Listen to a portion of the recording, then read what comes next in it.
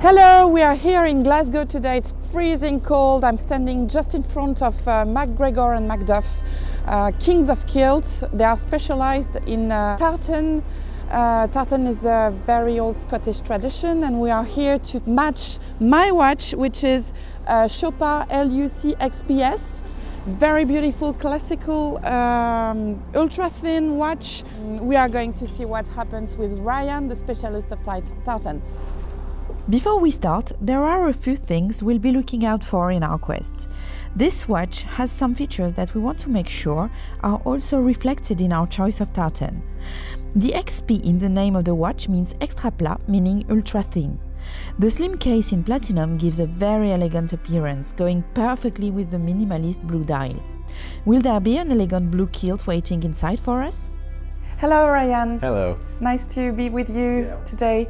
So as I told you, I came with a watch, this Chopard LUC XPS, and I asked you to find an outfit for me. So which kilt did you choose? We've chosen the Aran Mist, which is one of our own tartans, so quite a contemporary style tartan.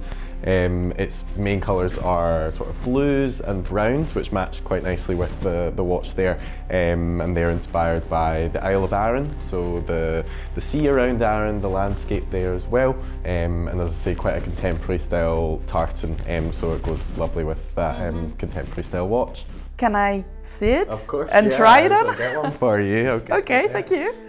So here we are. This is the Aran Mist, so our own tartan there. As I said, the lovely sort of navy blues, greys, and the brown highlights in there as well. So is it warm enough for the the heavyweight tartan. So usually most people find that they are warm enough in the Scottish weather. Okay, so let's go. Yeah. Okay, thank you. So we have our blue kilt, and it's made in heavyweight tartan, soft and light, but still very functional and warm. Another parallel with our watch.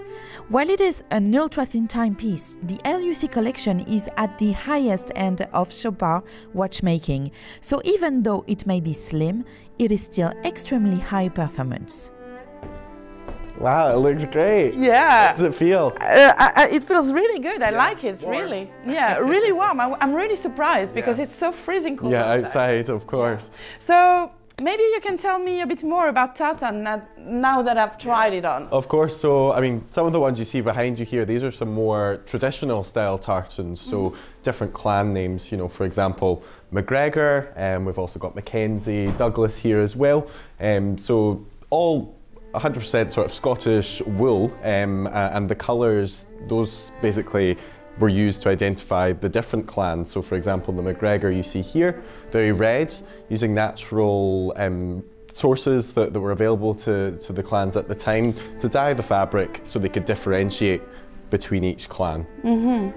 So when did it first appear? So tartan's been around for thousands of years, and in fact in the 18th century it was banned after the Battle of Culloden because it was seen as rebellious, and now obviously is used as a symbol for that. So tartan's still seen as something that is quite a rebellious fashion statement. So it's, as I understand it, tartan is a big symbol of Scotland, but what about the fabric and the patterns? Is there a specific way to make it? They're all handmade by our kilt maker Anne, which is a very precious skill to have that she passes on. The kilts, you know, they really can last a lifetime. Many people will buy one when either they're getting married or maybe they turn 18 or 21, and then they keep it for their whole life, and it can be passed down to their relatives, to other people. So yeah, very sort of sustainable and long lasting. All this discussion reminded me of the unique dial iconography of the watch, especially the ends, which have a very particular shape that we immediately associate with the Chopard LUC collection. They come to a very sharp and precise point, like a dart or a pin, which made me think of something else.